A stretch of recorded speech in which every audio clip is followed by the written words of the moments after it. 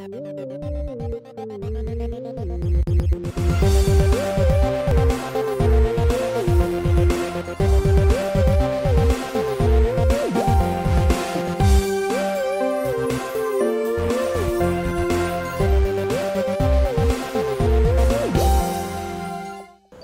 us a little bit about yourself. Well, as of right now, I'm in college, working 2 jobs. Life is a little bit tough because there's just been a lot going on, but I'm originally from California, but I moved to Tennessee when I was 4, and, well, let's see, I used to draw, like, growing up, but then, about 3 years ago, that's when I started doing music. It's kind of funny because I always thought that I was going to become an artist or an animator when I grew up, because I used to make flipbooks, like flipbook animations. But, I don't know, music just really grabbed me, and I decided that's what I wanted to do with myself. Well, you certainly picked the right field for yourself, because your music is pretty incredible. Thank you. How exactly did you get into music? You just said that you originally started off drawing and doing flip books. How did you get introduced to music? Well, I think it was when I was 13, I actually got a piano for my birthday, and it wasn't much, it was just a little keyboard, but I had always wanted a piano, and I just started messing around with it, trying to figure out how to play this thing, and I figured out what the left hand is best at doing, what the right hand is best at doing, but I was never trained in anything. I would look up YouTube videos and just watch other people play songs, and then I would play those songs, and of course it wasn't easy learning like that, but I eventually did get a grasp of it, and I started making my own songs. I mean, they weren't really complex or anything, but it was something that I was proud of. But, let's see, I got into the My Little Pony fandom, and I was iffy about the whole thing, because it was weird and it was new, and I really didn't know what to think of it, but I looked at some of the fan-made music, and I thought about my piano playing ability, and I had a music program on my computer, and I decided, you know what, maybe I can do this too. So I tried, and my first song was nowhere near the level that I wanted it to be, but I knew I had to start somewhere. And I just kept listening to other people and what they'd made, and I took notes on what they did and tried to incorporate some of those elements into what I did. Kingdom Hearts, the music from that game series, that was a huge inspiration, and still is. Well, how did you get your start in drawing? Like, what attracted to you to animation and flip books? I think it started when I was watching this anime one day, and I saw them do a joke of a flipbook animation, and the joke was that it was just the same loop over and over again, and it was incredibly simple, but I thought that it was really cool, and I decided that I wanted to try that too. So all throughout middle school, I was just making flipbooks like every day, and I never did get to like full body animation because that was just very time consuming. But I used to make Metroid animations, actually.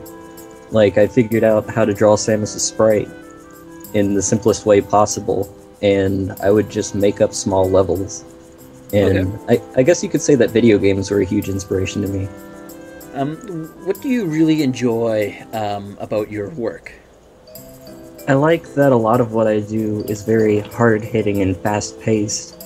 And I really like the cinematic sound, even though some people say it's kind of generic. I'm still a huge sucker for just larger-than-life music. I just really love creating that feeling and the atmosphere of it all.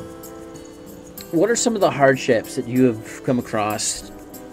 When I first got started, I was about a year in, and I was doing one song about every week, but I came to a point where I had a lot of people saying that my music was starting to sound the same as the other songs. And back then, I liked to mix in elements from other songs, not because I was out of ideas, but because I just thought it was kind of cool that some parts I could mix and match. And if the song was like the same for the same character, I could have an overarching theme, and that's how people would know that, oh, this is from Radiarc.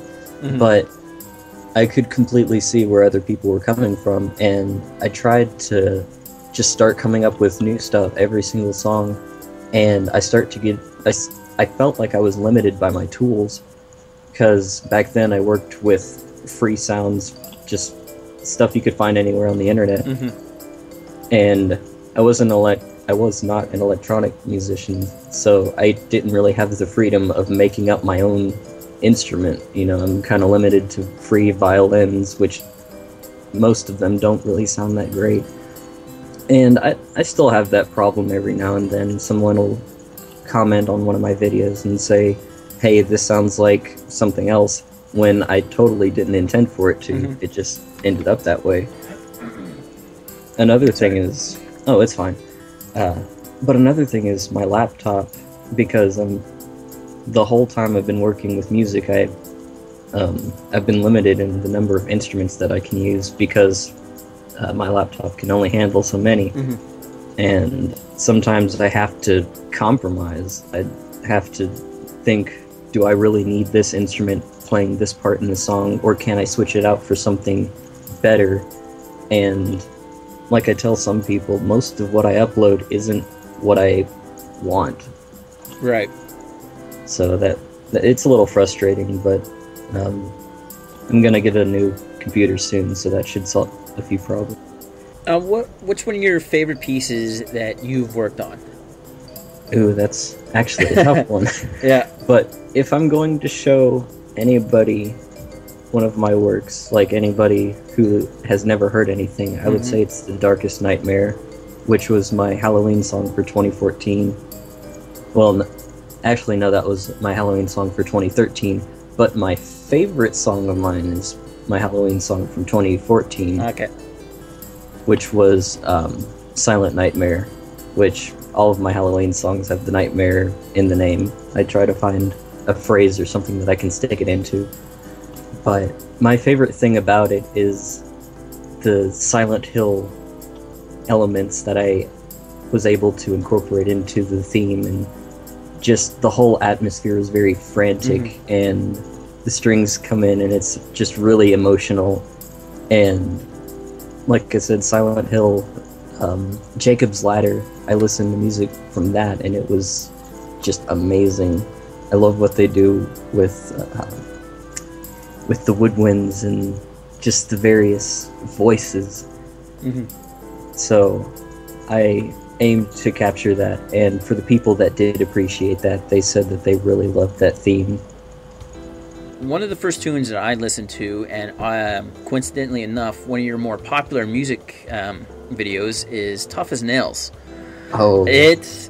You struck gold with this one. Tell us a little bit about Tough as Nails. Okay, so that was actually birthed from Burning 2013 when I met Automatic Jack, and I said I liked his name so much I wanted to make a song specifically for him, and I wanted to incorporate the elements that I felt his name corresponded to.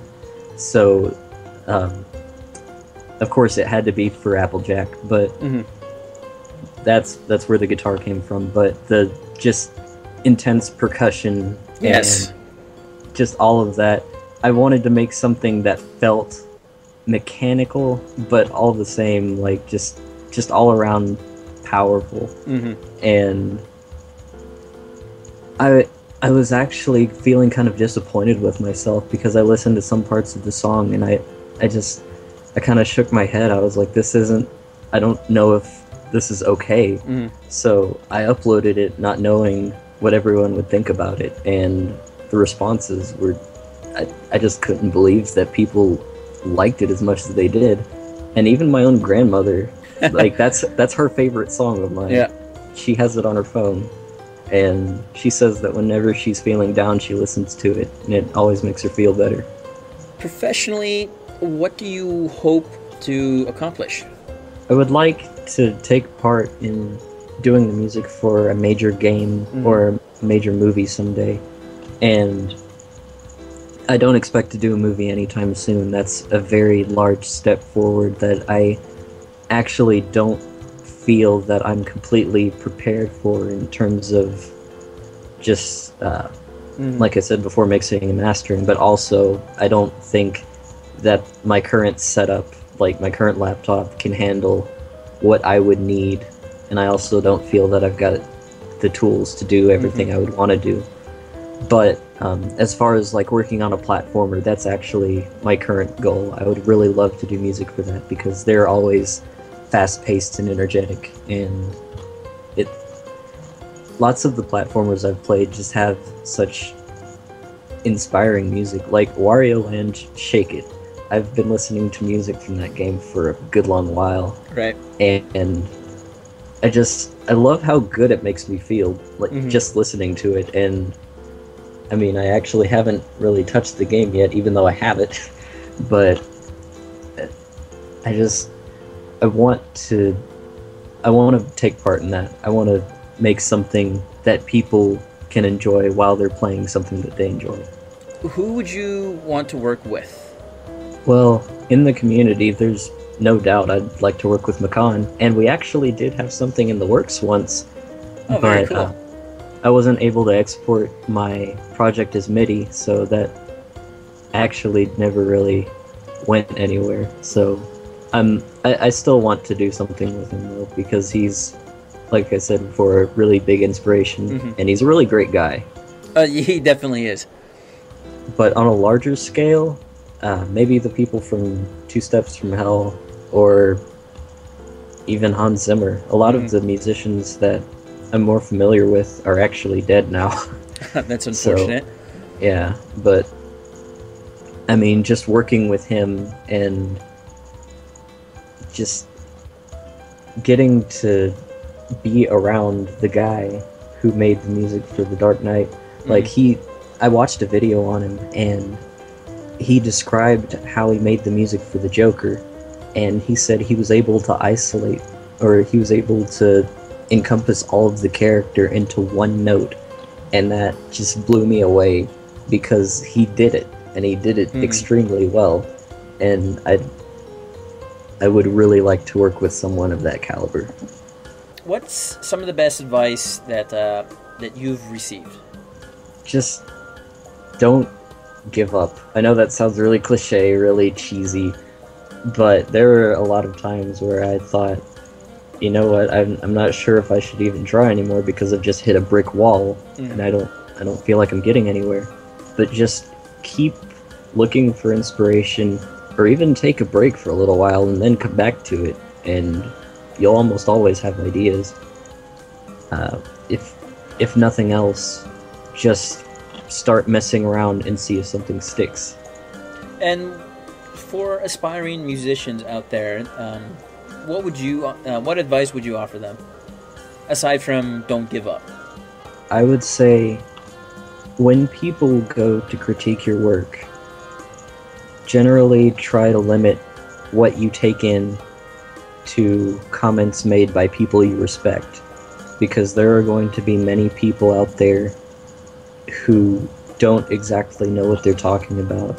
And while you shouldn't completely discredit them, I would say to not take them as seriously as people who have actual experience in the areas that you're aiming to master.